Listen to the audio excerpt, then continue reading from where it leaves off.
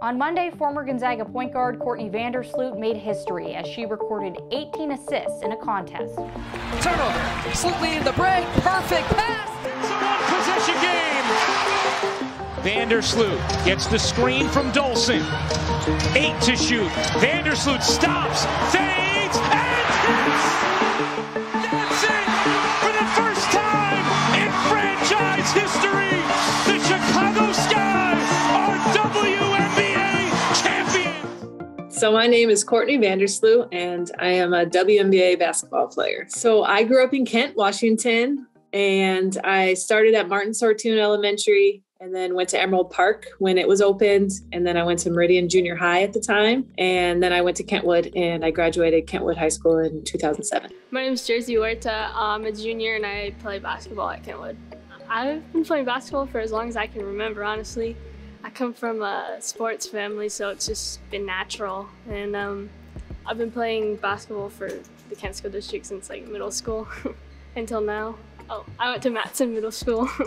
My name is Anaya Washington, and I'm a junior. I play basketball.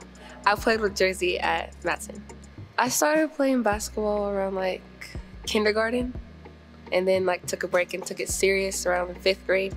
I joined my first AAU team in 5th grade, and I went to Matson Middle School, and then from there, like been playing with KSD to high school.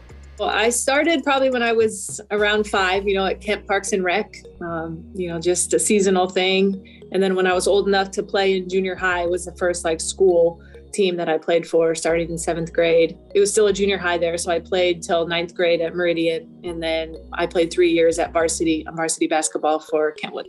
I loved my time in Kent, and I loved growing up there. It was a perfect place to be raised. It definitely shaped who I am today. Even now, I haven't lived in Washington in over 10 years, but Kent is still home to me. I remember back in high school, it's been a little bit, but I do remember, always being pushed to be a best version of myself. I remember going and always being taught that, this is a place to succeed, and everybody's journey is different, but everybody had an opportunity that started in high school, and you could really make something of yourself, and leave there a better person and continue to grow and, really be an important part of the community. I feel like the coaching staff definitely push you to like strive in like not only basketball, but like in the classroom too. And like the teachers are like on you even more about your homework because like they know that you're an athlete. So it's like just like really like do good, and they'll like help you more. So yeah. The league was very young when I was that age. And I remember like just being so excited that there was a women's professional league and that I could, aspire to be there one day. It wasn't until much later in my career that I thought, wow, this is really possible. I remember being told that I was too small and, that I wasn't fast enough or strong enough, whatever it was, to play at like a really high level. I ignored those people that said I wasn't good enough. And I, just continued to work hard, and I was able to make something of myself. I mean, it's really cool to like know that she's in the WNBA now and once was in the position I'm in. So like, it's something to really look up to and know that like I can do the same because she started where I am now. I would say some advice that's important for people just striving to be just successful in general is, you have to put in the work. I think that's what's got me to where I am today, is that I was willing to outwork anybody. I've never had like, I've never been the strongest or the fastest, the best really at anything.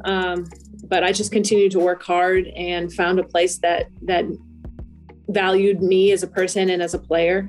So I think, just always put your best foot forward, be a good person, and always work as hard as you can. And you'll definitely be successful at whatever it is. I feel like any professional athlete that's higher than I am inspired me to be there because they did something right to get there. So coming from her, it's like she was on the same court that I'm at, the same school that I'm at. So like knowing that she came from here makes me feel like I can come from here and like get higher just like her.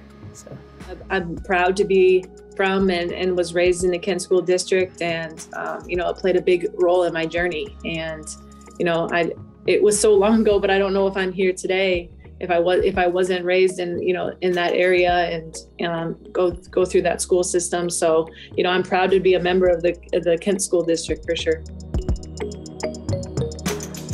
Auburn.